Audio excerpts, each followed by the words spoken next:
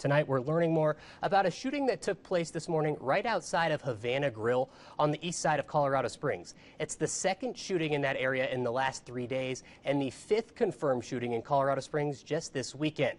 Over the past 3 days, the violence has resulted in 2 confirmed deaths, but there's still a lot that we don't know. Police have not announced any arrests and have said that all of these investigations are still ongoing. And with that, we find KRDO News Channel 13's Annabelle Childers live at the Havana Grill right now with what the restaurant owner there says happened. Annabelle.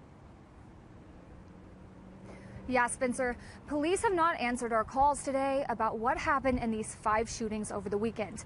But we did speak to the owner today of Havana Grill here, and he wants to make it very clear that the shooting that happened this morning did not specifically occur on the restaurant's property. Instead, it occurred on this street that you see behind me, which runs right in front of the restaurant.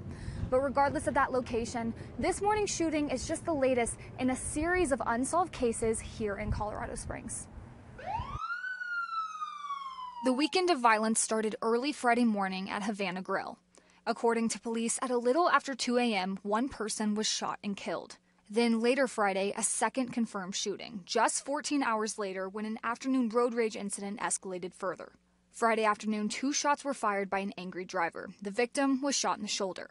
The victim is okay, but police have not found the suspect. An hour and 40 minutes later, police responded to a third shooting, the first of 2 over the weekend at Springs gas stations. A man in his 40s was killed at a come-and-go on Hancock Expressway. That suspect is also still at large. Then Saturday morning came, and so did a 4th shooting. Another gas station, but this time the shooting was prompted by a robbery in action. The alleged robbers reportedly fired at a store worker and fled from the scene. They too are still at large. That leads to Sunday morning, the 5th shooting. At the scene, police told KRDO they do not believe these incidents are connected, but the investigations are ongoing. There has been 1 person transported to the hospital. The extent of injuries cannot be released at this time. Police saying the public should remain calm. There is no danger to the community that we're aware of. It appears to be an isolated incident.